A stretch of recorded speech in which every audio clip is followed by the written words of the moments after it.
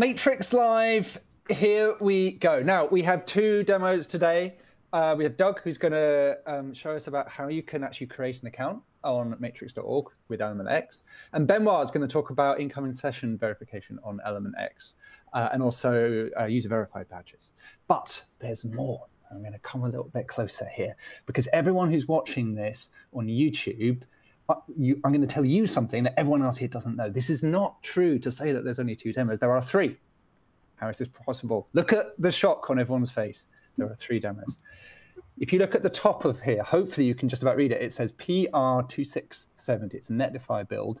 And that is because we are actually demoing something from Element Core right now. Now, Robin has led on this project, but I'm going to put Florian on the spot because I warned him earlier.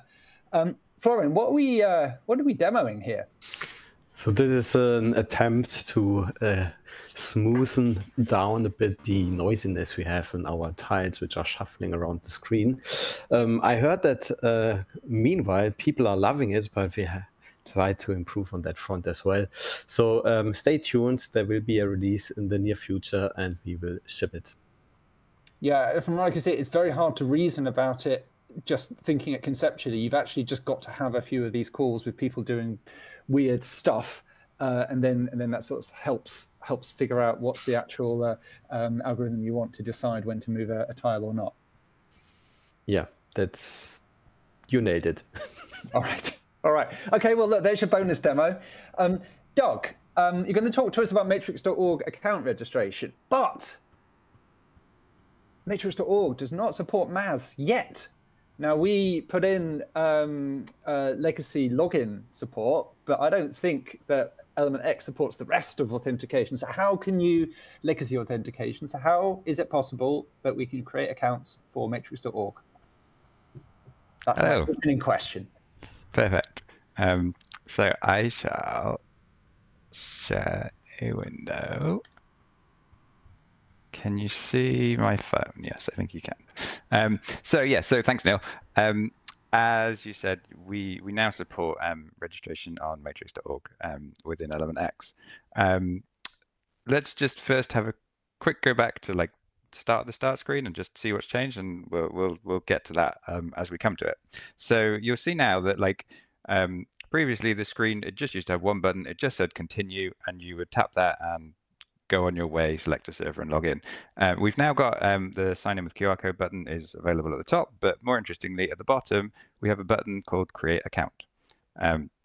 So registration was always possible through OIDC in Element X, but you were required to use a server that supported that. So if I choose one here, such as our matrix.org beta server, within this new flow, when I tap on continue, so we're now taken straight to the registration screen rather than what previously happened was you were taken to a sign-in screen and you had to find the little link that said, I'd like to create a new account. So we've kind of streamlined that a little bit as part of this whole overhaul. So there's a couple of changes waiting. I think Android already does this by default. iOS, we've got a few changes we need before you'll see this behavior, but I think the important thing to say is this is still our preferred flow. MAS is still the future. This is what we're going to do. But we personally, we wanted to have support for registration on matrix.org. And so that is what I'm going to talk about today. So if I change this URL back to matrix.org, and now hit continue, you will see we are now presented with, it's going to load, here we go, a new web app. So whilst we're waiting for the backend team who are working towards migrating matrix.org onto using MAS, we've created a helper application that we can use within Element X to do registration. So this is based on Element Web, and we go through the same registration flow that you would normally go through in Element Web, but when you get to the point where you're signed in, instead of continuing on to your room list, it's going to signal to the app and say, hey, you're signed in, here are your credentials, and we can take over that in inside of the app. So enough talking, let's register an account. So I shall see if everything I want. Yep, so no one's registered Matrix live demo yet. That's good. I will see if I can get a secure password.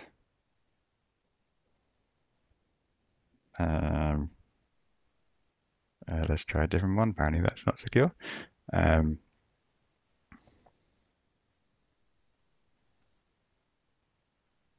Perfect. I need to remember that.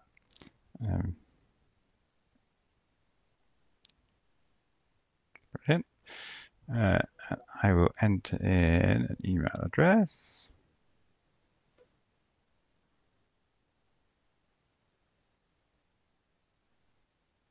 Sorry, this isn't a super exciting demo watching me fill in a form. So I shall now hit register. And you'll see we go through the same steps you normally would. So I didn't have to do a captcha. That was nice. We've got the terms and conditions. I shall just accept those. I'm happy with them. And sometimes it would ask me to do my email. In that instance, it didn't. There's a small delay whilst it's verifying our identity. I think that's a bug on our side that we need to look into. And then you'll see that basically what happened was we went from what was a web app and we're now back into the app itself. I can choose to have some analytics, and I'm now, I've created an account. It is an account on matrix.org, and this has all happened using the registration helper, which is basically a stripped down version of Element Web, and without the need for mass in this instance.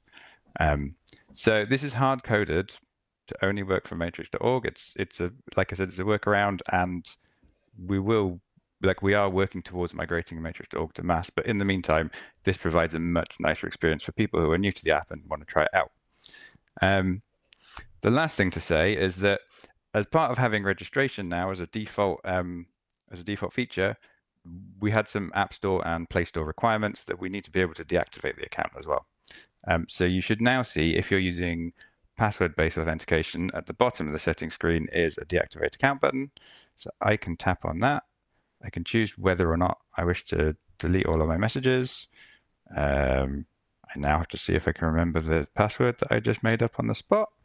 And this is going to work. Confirm that I want to deactivate.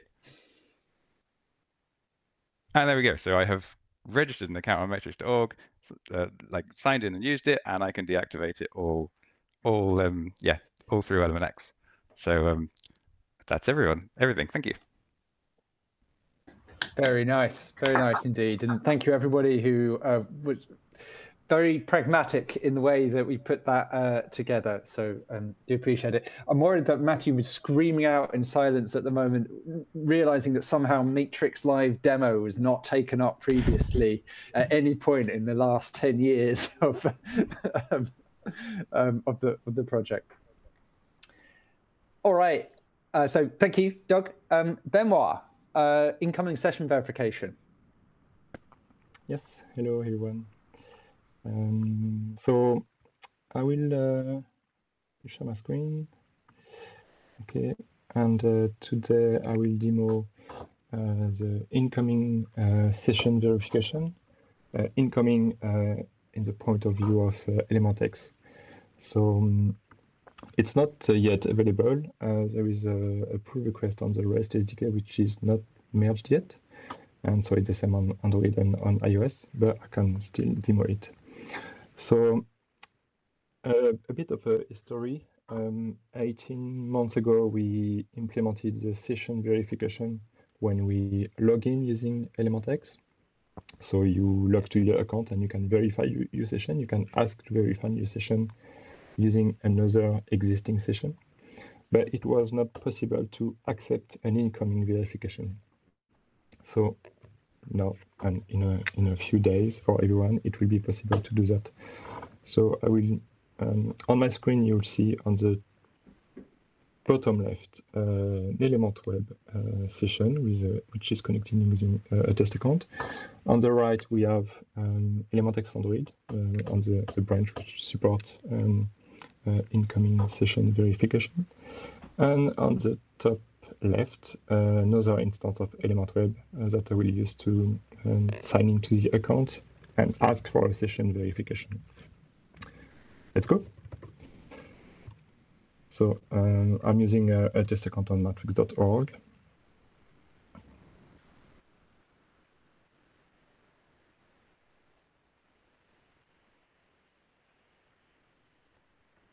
Here we go. So I've got an alert on the other web session. This is not supported yet by ElementX, but it will be also in the near future. And I will try to verify the session. So we can see that we have this Element Web session has sent a request to verify using another device. And we've got an alert on Element Web, which is existing since a while. And what is new is on the right, we have a screen pop-up with a verification request. We display some details about which session is asking the request, and we can start the verification or ignore it. So I can just ignore to see what happened for the first demo. So nothing happened on the left. We can see that if we ignore on Element Web, it will reject the verification request. So there is a bit difference, but not a big deal. And if I start again the verification, and this time we will go further, I can this time accept the verification. So we can see that the pop-up on the other Element Web session has vanished because the session has been answered by ElementX on the right. And we can start the verification using emoji. So now I have to compare the emoji. So I see that the emoji are matching, but I will just deny, just to pretend that it's not matching to see what's happening. They don't match. Okay. So we see that the verification has failed, and we can close the screen. And on the requester, we can see that there is maybe something wrong. Okay, let's do it again. And this time we will go to the end.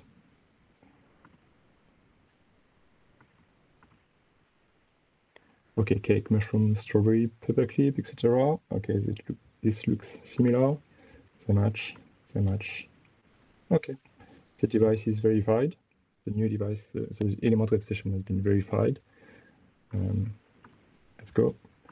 And I can see that if I go to I don't know, to an encrypted room, I should be able to see my encrypted messages. That's it for the incoming session verification. Something else I wanted to demo is a new verified page that we have on verified user.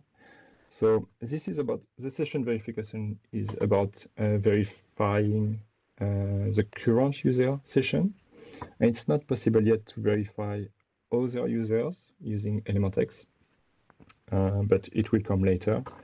But we are now able to see if someone is verified or not. So if I go to this profile, for instance, I can see that this user has been verified. And if I go to another profile, this one, for instance, we can see that this user is not verified. And we added an action which is disabled just to tell people that they can use the web application to verify the user. So these are the two small things we added on the user member or the member detail screen about verification. And that's it.